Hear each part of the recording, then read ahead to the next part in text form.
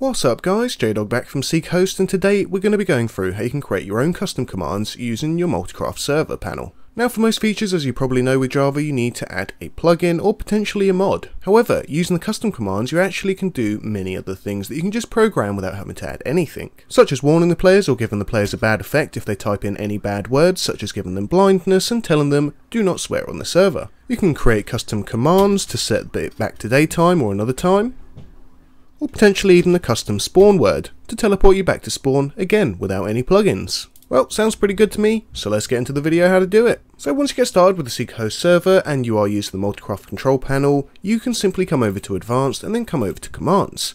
Here it's going to give you the number of commands or the commands that you have already got preset on the server. However, you might have noticed the create command on the top left before. By clicking on here, you can name a command, give it a prerequisite role in case you don't want anybody to use it and you want a certain user group to use it. You can have a prerequisite command, so this will only run after this particular command. Set what you want the actual command to be when they type it in chat. Give them a response which will then get whispered to them, and then the actual command that you're going to run. So let's go through the three that I have set up already. So let's start with the anti-swear. Here I've started off by calling it the actual name, so I'm going to call this anti-swear. This is going to be so I can check what the command is and this doesn't get shown to any players.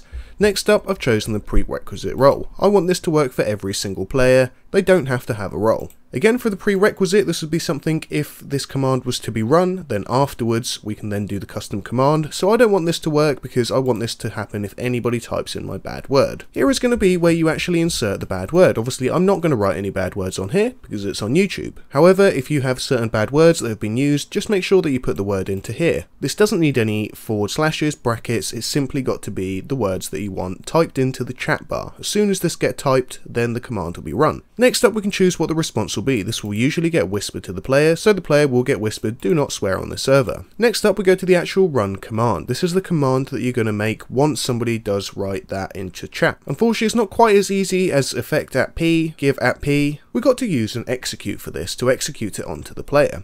So for this case, we're going to be doing an execute as at p, the closest player, at s, the actual player himself, and then we're going to run the command. So run, and then that's where you're going to put your command afterwards. So in this case we want to give the player something bad because they used a swear word. This can be used with everything, and you can also give poison or anything like that. In this case I'm going to give them blindness for 20 seconds. So this is going to be an effect, give at p, the closest player, because that's who we're going to be running it to. I know it can get a bit confusing with the at p, at s, at p. However, following this guide right here is going to work pretty well for the player that's actually typed in the command. And next up I'm going to choose the effect that I'm going to give them, which is going to be Minecraft blindness. We're going to do it for 10 seconds and for a strength of 20. Once you're happy with your command, just go ahead and save, go over to the console, and then you can press reload to reload the server and make sure that these are all working. Next up, let's try out going to spawn. So go to spawn over here, which I've created again using the create new command, and that was the top one here, so not create default command, but create new command.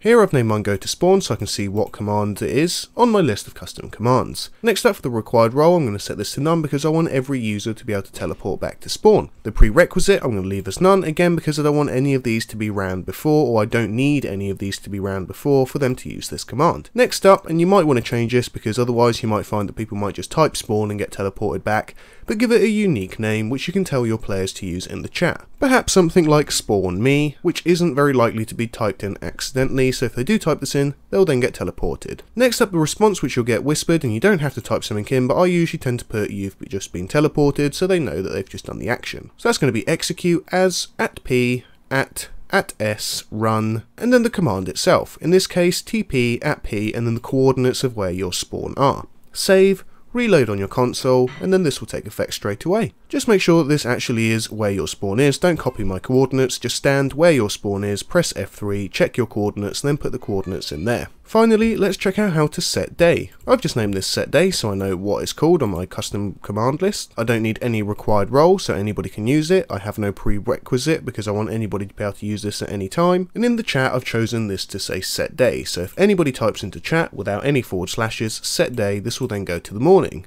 It will then whisper to them good morning, and the actual command is time set day because this doesn't have to be run at anybody, it's run at the server. So that's simply time set day. If you wanted one for night, you can just change this to night, so on and so forth. Again, once you're done, press save, go to your console, and then type in reload and press enter. So thanks for watching the video guys. For any more tutorials like this, don't forget to like and subscribe to the channel so you get notified as soon as we do post our tutorials. And if you are looking for a cheap Minecraft server yourself, head on over to seekhost.co where you can grab yourself a package to suit you, save money, and get playing instantly. And if you want to take a look at the dashboard itself before you actually get started, from our homepage, scroll down and go down to the virtual dashboard. From here, click on View Virtual Dashboard, and you can take a look at a video preview of every single area of our dashboard and how it works. Or of course, ask the live chat support for more information.